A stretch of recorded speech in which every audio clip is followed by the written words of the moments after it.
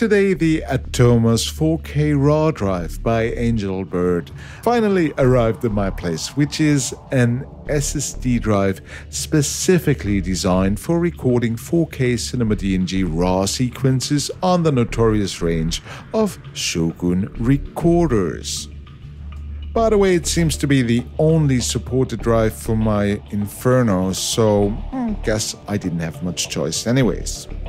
Inside the box, well, there's another box, and the Angelbird drive comes as professionally packed as any other drive I've unpacked in my life. What's worth mentioning is the all-metal housing, which means bye-bye flimsy plastic housings. This thing is ready to go into the media tray of my Shogun Inferno.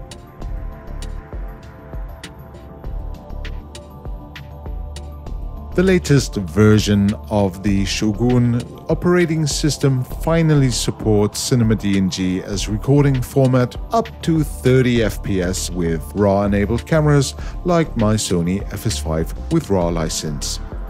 To my surprise, recording 2K high frame rate continuous Cinema DNG RAW at 100 frames per second also worked without any problem. Now let's just take a quick look at what we'll have to deal with in the end. Inside the take folder, there's an audio folder with a multi-channel WAV file that contains the camera audio and whatever you plugged into the Shogun. And then there's the image folder, which contains the individual Cinema DNG RAW stills. I'll open one of them with Adobe Photoshop just to show you how easy it is to adjust parameters like white balance or tint before the debayering process.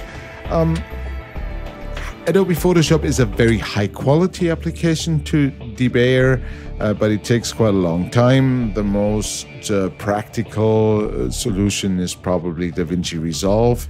I'm just a bit unhappy about the fact that my dearest editing application, my preferred editing application, Final Cut Pro, doesn't support Cinema DNG RAW the same way it supports RAW.